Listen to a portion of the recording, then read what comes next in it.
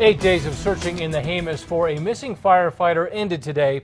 An hour ago, investigators confirmed they have found the body of 41-year-old Token Adams. Now investigators are trying to piece together what happened last Friday in a rugged part of the Jemez.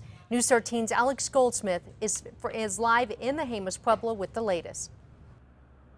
Jessica, Dean, search crews had remained optimistic ever since this search began about a week ago that Jemez Ranger District firefighter Token Adams' survival training had kept him alive. But today, they discovered that the ending everyone feared had come to be. State police tell us a crew from Jemez Pueblo discovered a body positively identified as Adams around 11:45 this morning on top of a mesa about a quarter-mile off-road. Investigators say it appears Adams was killed after he crashed his ATV, although it's unclear exactly how. Now, Adams first went missing last Friday while he was scouting a small fire. About 260 people were helping search for the firefighter today.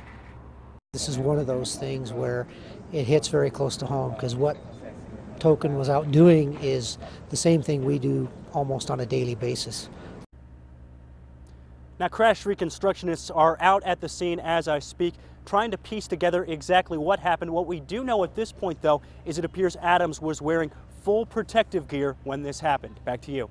Okay, Alex, Adams' family did not want to comment. He leaves behind a young son and a pregnant wife.